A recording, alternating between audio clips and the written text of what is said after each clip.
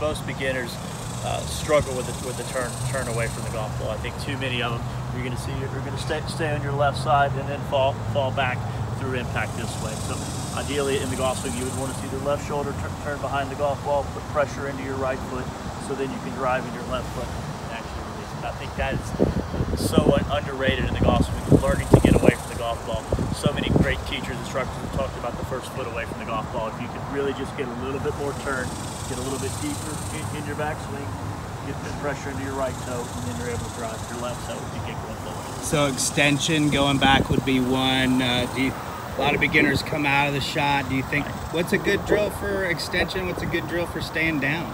I think, you know, one of my favorite drills I use with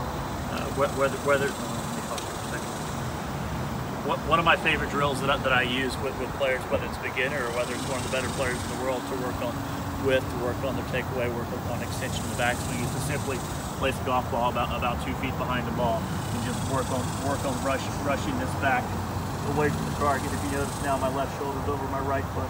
I'm turned, I'm pulled behind it.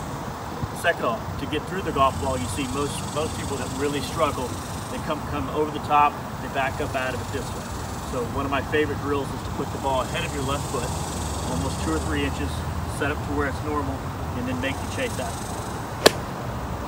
Oh, what a great drill that is. Awesome. And that'll help you stay down too? Well, it's going to help you stay down. It's going to get your chest going down into the target this way, as opposed to backing up out of it this way. So put the ball several inches ahead of your left foot, try to chase after it.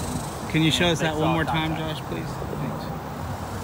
So ball way up on your this toe. Is only a 9-iron, so I've got the ball probably that's a 9-iron. 6 to 8 inches above where I would normally have it. Okay, awesome.